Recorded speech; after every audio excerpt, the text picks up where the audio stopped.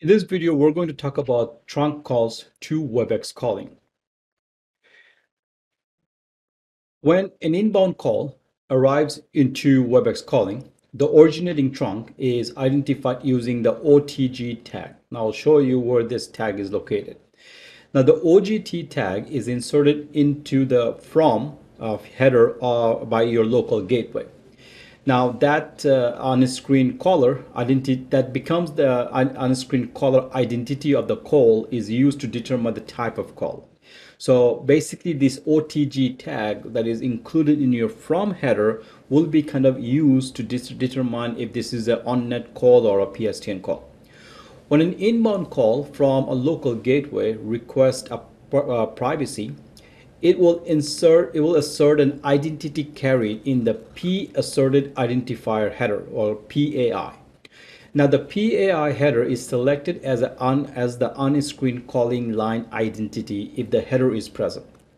If no privacy is requested or the privacy is requested but there is no PAI header present, then the presentation identity carried from the from header will be selected as a caller ID.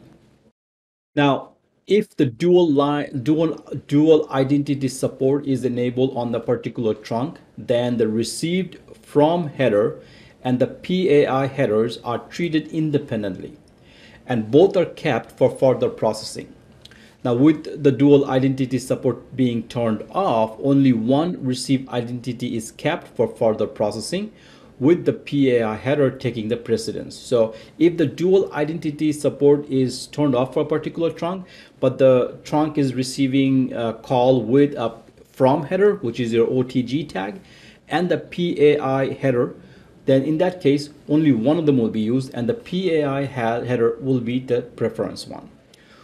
WebEx Calling Screening Service use set of selective criteria to perform differently depending on the result of the screening. For example, call forwarding selective can be used to forward an incoming call to a specific destination when the calling address matches the calling address criteria specified by the user.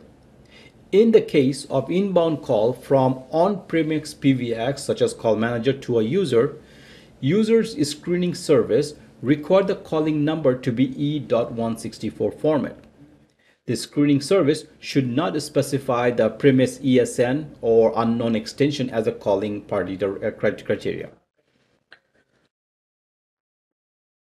So if you take a look at your location, sorry, not location, if we go to call routing,